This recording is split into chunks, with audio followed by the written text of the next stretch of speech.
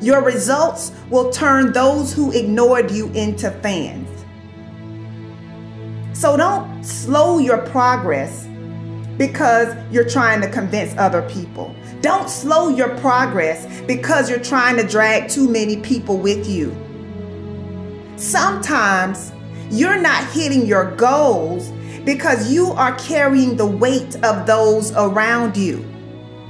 And some people are just not ready to go where you are going, and you've got to recognize that.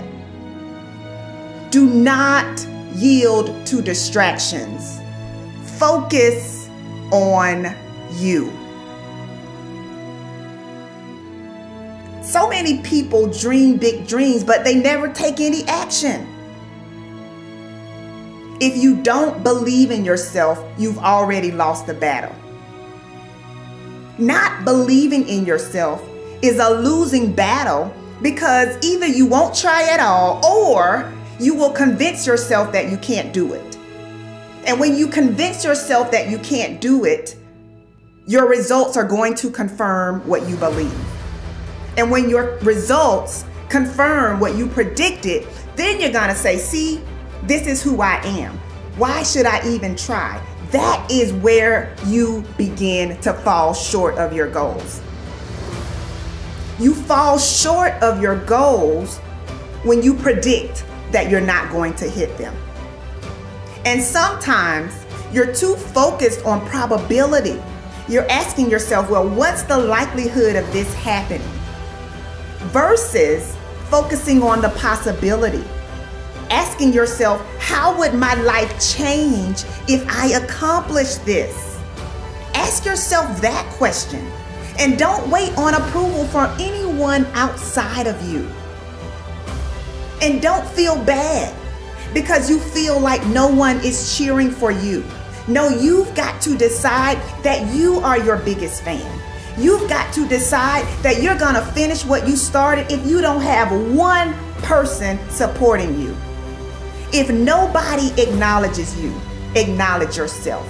If nobody supports you, support yourself. You achieve your goals only when you are disciplined enough to keep showing up when you don't feel like it. So don't just talk about what you want to happen. Commit to making things happen. Be an action taker. And recognize that you don't have to be jealous of anyone. You don't have to compare yourself to anyone because you have the ability to create the life you want. So how about this? How about you try comparing yourself to the person you were 30 days ago?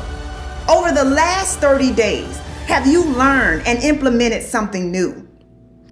Are you mentally and emotionally stronger than you were 30 days ago?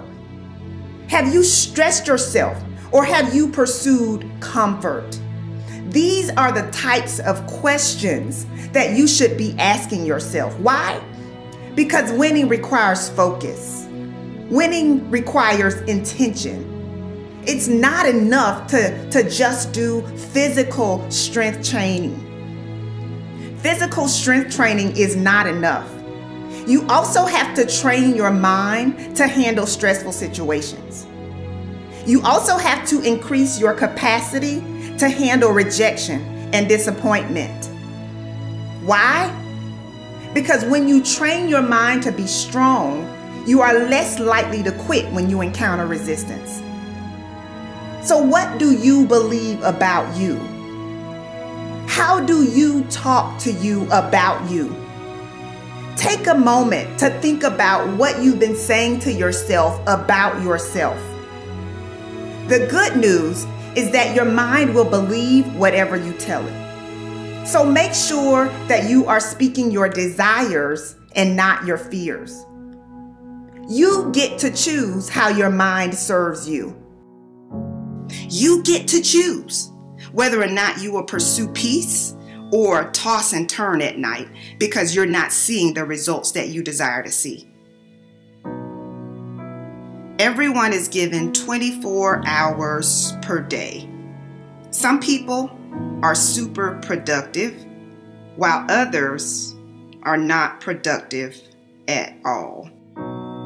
Some people set boundaries, while others allow distractions to slow them down. If you only remember one thing that I shared, I want you to remember the importance of valuing every moment that you are gifted. For many years, I didn't realize how valuable my time was. In fact, during my battle with depression, I would use every free moment that I had to myself to cry. It could be while driving my car. It could be during my lunch break. I had literally developed a habit of using my free time as an opportunity to think about just how unfair my life was.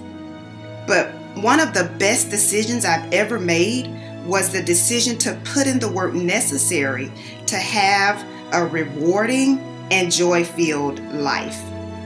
After years of overwhelming sadness, I finally realized that I had been wasting time that I could never get back.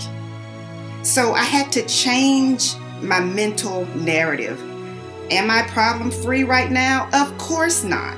But I do understand that worry and unhappiness is a distraction. So if unhappiness will not resolve your problem, doesn't it make sense to at least attempt to enjoy life? You know, it is possible to smile and enjoy your life even when you are going through a difficult situation. We all have valley moments. You just have to decide that you will not remain in the valley. I don't want you fighting meaningless battles. I don't want you trying to carry unmotivated people. I want you to say, you know what? I'm going to do this despite what's going on around me.